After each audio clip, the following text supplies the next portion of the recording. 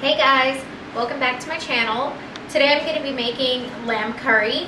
So let's go ahead and get started and go over the ingredients. Right here I have 1.5 pounds of lamb, bone-in lamb. And what I did was I pressured my meat before. Now if you don't like to pressure your meat, you can always start with fresh meat. And right here I have about 1 cup of the reserve liquid from the pressure cooker. And then let's go over our wet ingredients. Right here I have a tablespoon of tomato paste, a tablespoon of ginger, a tablespoon of garlic, about 8 of curry leaves, 1 chili pepper with the seeds in, 3 cloves of garlic minced, 1 onion, and 1 tomato.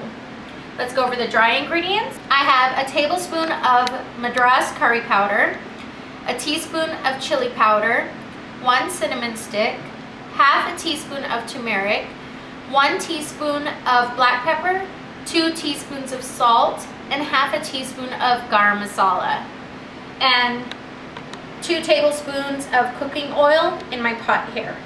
So I just started my stove here, and I've got 2 tablespoons of cooking oil, and I like to use canola. When my oil is hot enough, I'm going to add in my onions, my tomatoes, pretty much all my wet ingredients, and saute it in the oil.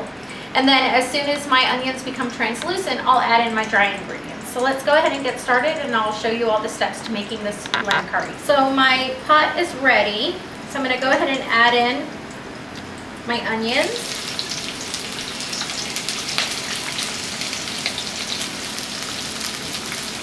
I'm not going to add in the chili pepper, the garlic, the curry leaves, the crushed ginger, the crushed garlic, and the tomato paste until my onions and tomatoes have cooked down a little bit. One thing about cooking a curry of any type, whether it's chicken curry, beef curry, lamb curry like I'm cooking today, the variations are tremendous. There's so many different ways that you can make a curry. So just because I'm telling you these are the ingredients that I'm using doesn't mean you have to cook it that exact same way. If maybe you try it and you think, well, I don't like the garam masala, maybe I'll just not use that next time, that's perfectly okay.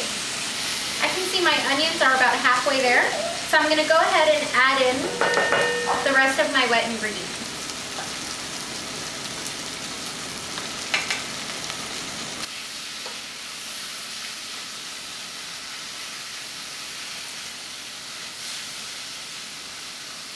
I am going to add in about 1 tablespoon of my water, or more like my lamb stock from the pressure cooker.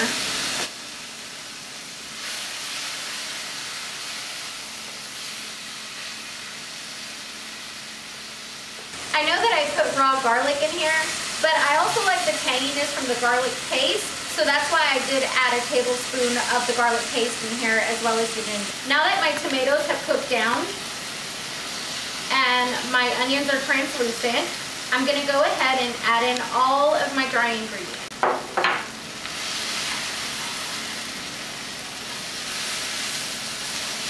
The doors are open, and I am sure the neighbors can smell this by now.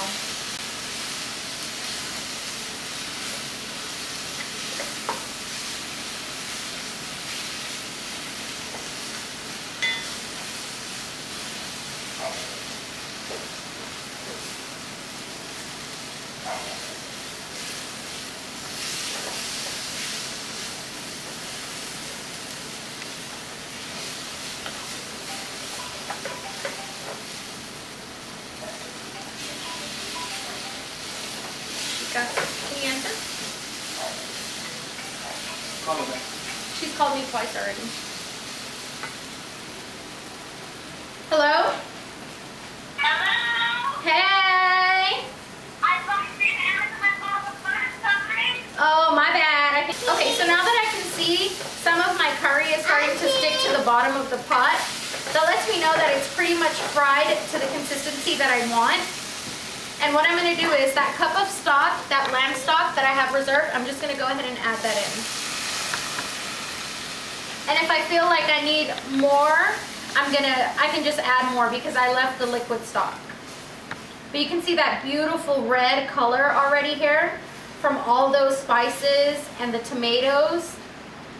And it smells amazing. I am going to put the top on here and let it simmer for a couple of minutes. I am going to go get another cup of that lamb stock because I think I'm going to want more liquid in it because I still haven't even added the lamb in yet and it doesn't look like it has enough liquid in it. So I'll be right back.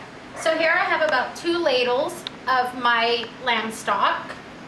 I'm just going to give my sauce another mix. Okay, I'm going to go ahead and add in my lamb.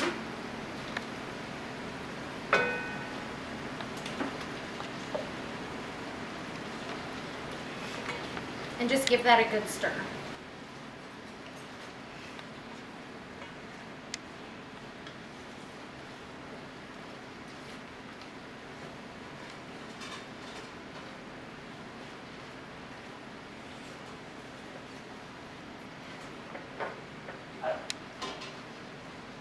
Now that I have everything mixed together in my curry here, I am going to add the rest of my lamb stock into the pot. I'm going to cover it and I'm just going to let this go until my meat is to the tenderness that I want.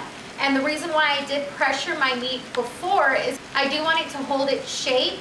So by pressuring it, I know that I'm flash cooking it for 10 minutes before I need to sit here and wait for it to boil to get to that tenderness. Test for salt. Oh, the salt is perfect. I'm not going to add any more salt to this. I'm going to turn the fire down to as low as I can get it and just let it simmer for about maybe 10 more minutes and then my curry is going to be complete. So my curry has been boiling for the past 10 minutes or so and it's done. So you can see the sauce and the lamb, and I do want to taste a piece of the lamb to see if it's seasoned well and if the meat is tender enough. And the easiest way to tell is by trying to cut it with your fork. That's perfect. Right there.